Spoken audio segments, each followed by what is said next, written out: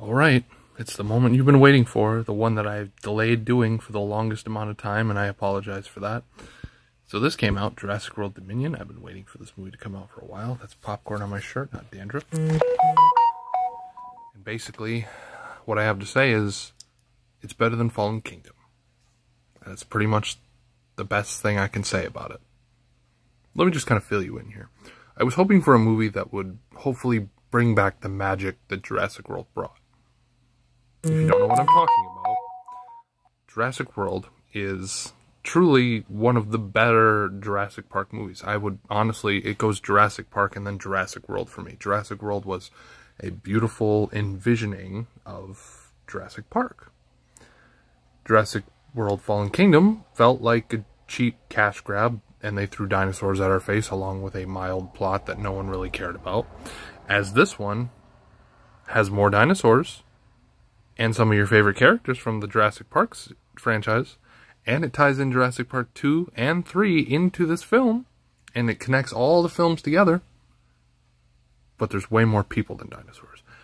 At no time in this entire movie did I feel like anyone was in true danger for dinosaurs, and that's the big downfall of this film.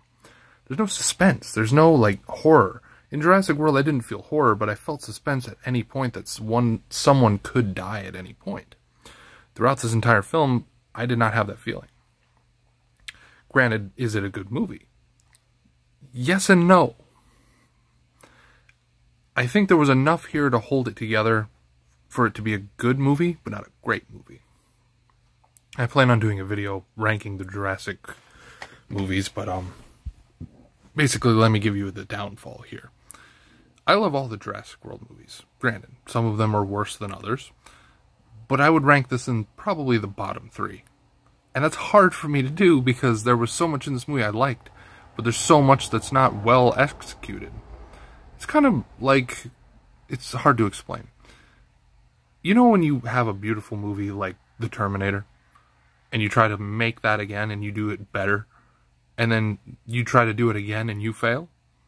Like Terminator 3 Rise of the Machines? Kind of like this. There was enough good in there for me to squeeze, and give this movie a 6. And I had to force myself to do it. Granted, it was good. It had good moments, and it was done moderately well.